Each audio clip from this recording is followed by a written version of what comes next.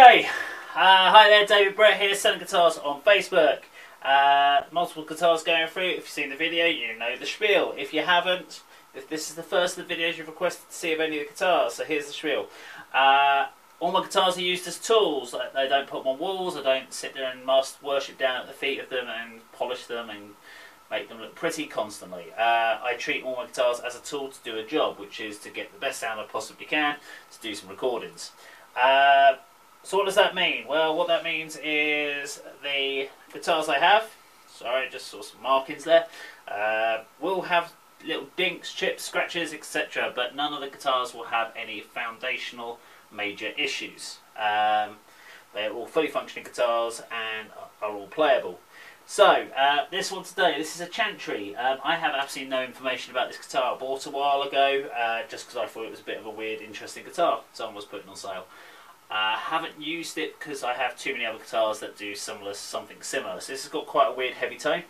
Dual humbuckers, single coil, some really odd random Floyd Rose type patented thing. The hardware got very oxidised on the previous owner. Did have it all stripped down, did clean it all up, however would probably benefit from having a full replacement if bothered, or if you're not that bothered by it, I think it's fine. Doesn't really bother me. I've tuned this one down to D. It seems to hold tuning better in D rather than going all up to standard. Standard tends to pull the Floyd too much up.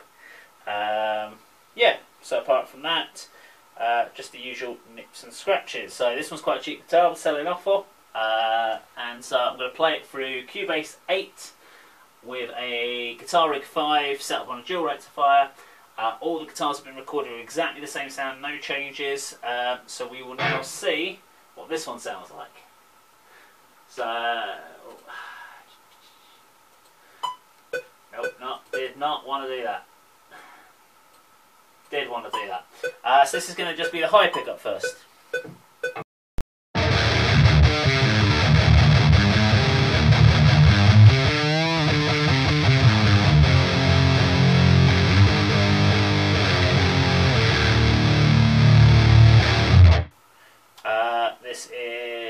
It's a 5-way selector, so I'm going to go straight into the middle one.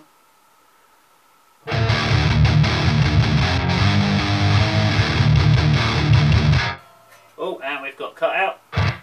So that's one thing that I have noticed as well. So this would be something you might want to get some WD-40 in there to look some dirt on the contacts.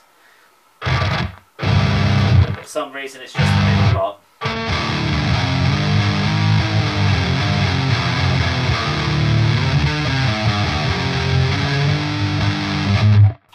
And then on the far end,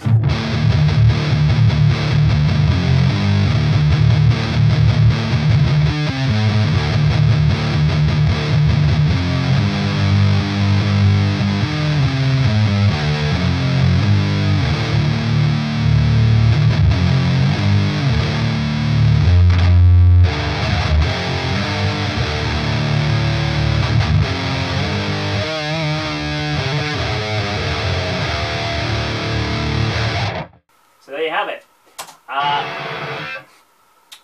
Definitely the pickups are very high output compared to some of the other guitars I've got.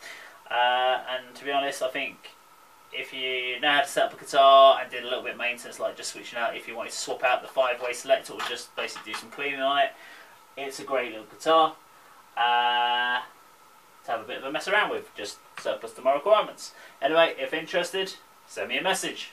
Best of luck.